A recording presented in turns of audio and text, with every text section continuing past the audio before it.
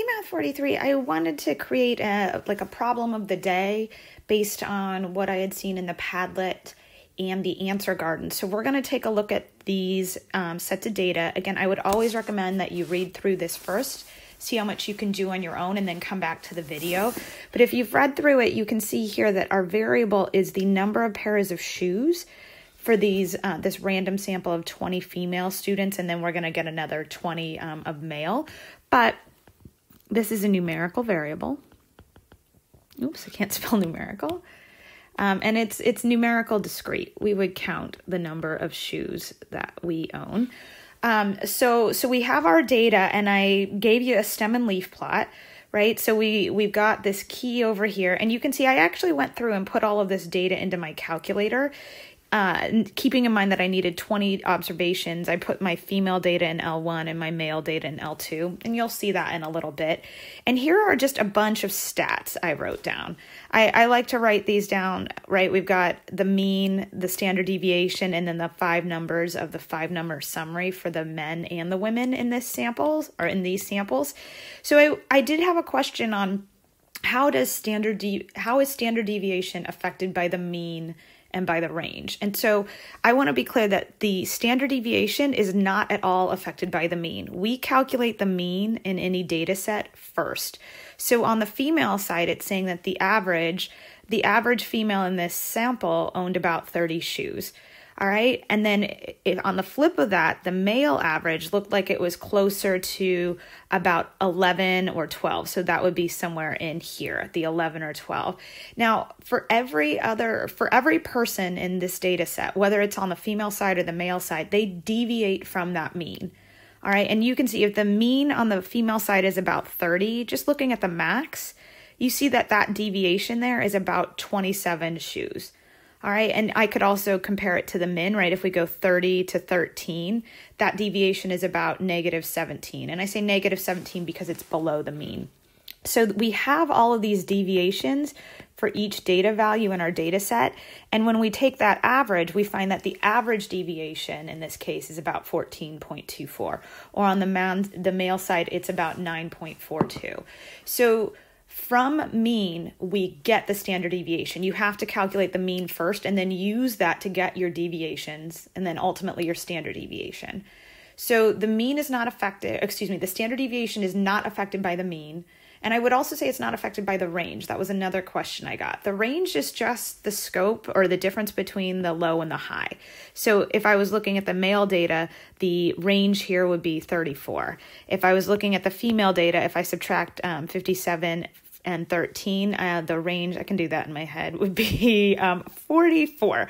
So the range here would be 44. Let me write this down. Range would be 44 here. Range would be 34. And they would, of course, have the same units as our variable. All right, so moving on from there, let's take a look at my first question. I'm going to erase some of the little markings I have here so it doesn't get too cluttered. The first question is going to ask us which set of students owned more shoes and justify that using an appropriate statistic. So when you see appropriate stat, you've learned a bunch of stats. Like here are a bunch of them. You could use any of them, but you want to use the ones that are appropriate. So when I'm talking about who owns more, the things that come to mind in that case are, I think of the mean, I think of the median I could show, right? If I look at the mean, it was 30.5 here and only 11.65 here. I also see that the median is higher on the female side, and also the max, right? I could see you using the max to justify that. So whichever stat you choose, that's great. You write it up as a sentence and you see this comparative language. And I said also you could have used the median or max in your justification. All right. The next question asks which set of students had the greater variability. When you hear greater variability when it comes to SOCS is that second S. So we have the spread we could have talked about, the range, the IQR. What else do we have? The standard deviation or the variance. And just looking at what I have, if I take a look at what I've calculated, I do have the standard deviation that I can compare. All right. We went ahead and calculated the range. So those would be easier grabs for me. And that's how I wrote that up. So I said here, females have the greater variability as they had the larger range. Again, comparative language. But you could have used all of those other stats in your justification. All right, I also had questions about z-scores. How do you calculate them? So I said, hey, why don't we just calculate the z-scores for the highest and the lowest on the female side of things? And I could have done this on the male side of things. I just chose the female data. So we're going to have to keep these. Oops, let me scroll this. Actually, let me erase this and I will copy it over.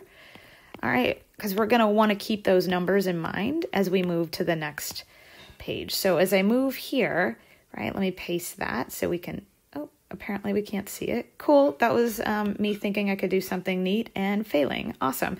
Anywho, it says calculate the z-scores for the min and max for the female data. So if I look at the female side of things, right, I just realized I will adjust this.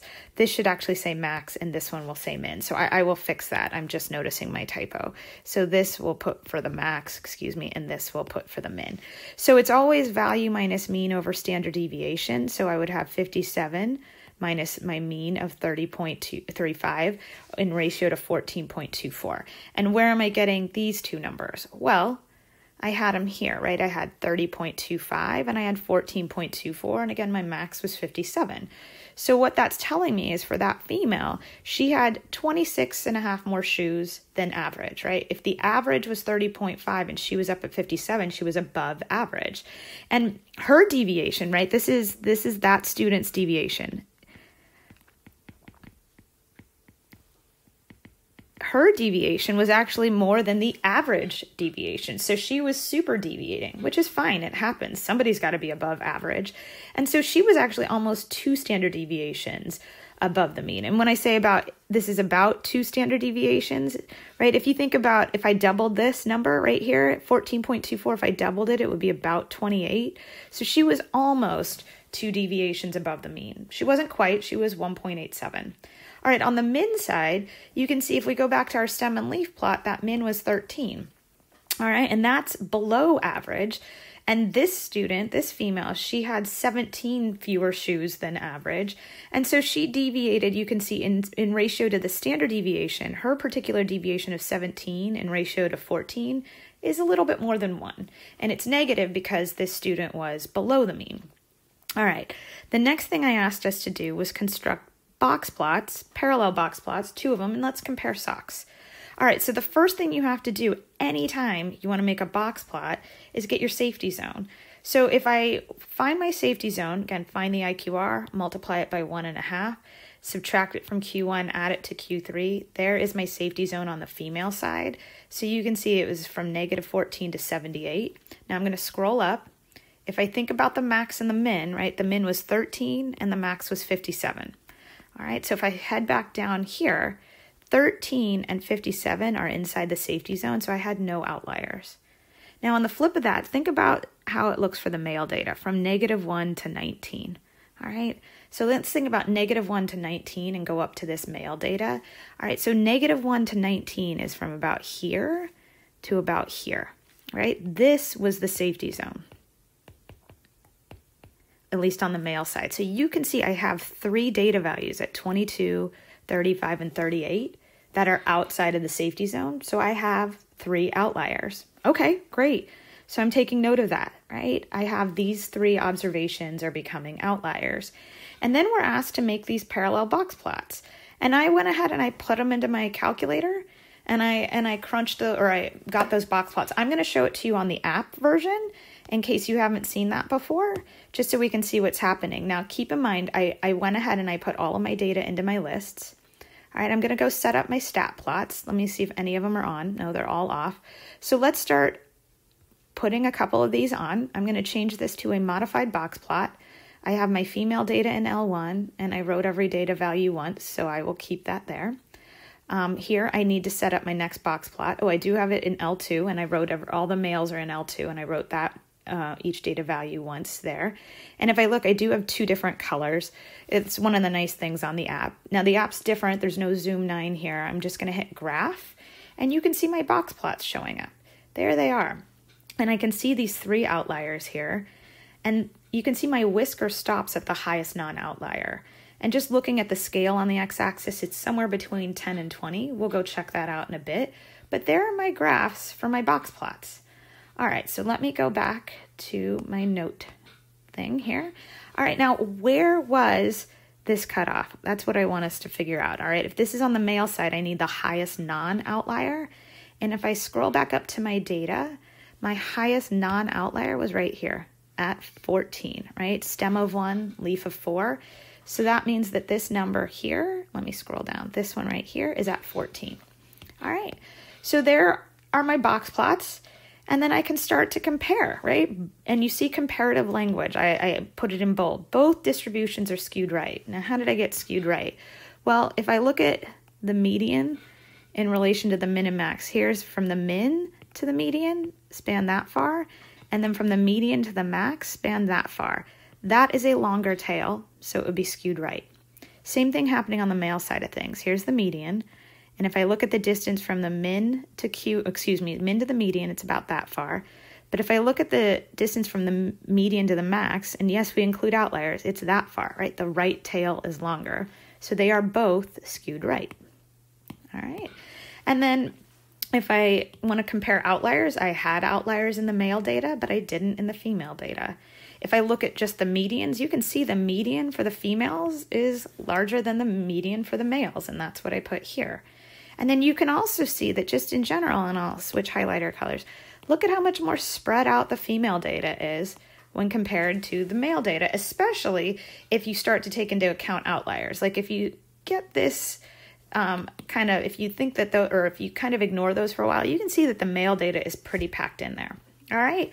Now, before we leave, I just want to show one other thing, that if we're talking about the shape, and I want to go back to our original stuff, and let me get rid of all of my notes so it's not as junked up in here. All right, give me a moment. I do want to take a look, there's one more, at the shape here. So let's say you are on a stem and leaf plot. If I want to look at the shape for the male data, right, you can see that the right tail is longer, all right? And I know you would have to kind of rotate your head and look at it so that the x-axis went from low to high, but you can see that that would be skewed right. Okay, now let's look at the female side of things. If we try and draw a curve over this, and you kind of turn your head that way, you would say, oh, that looks skewed left, but keep in mind that the numbers are in the wrong order, right? Because when you move your head, then they're going from 5 down to 0, and then really they need to be going from 0 up to 5.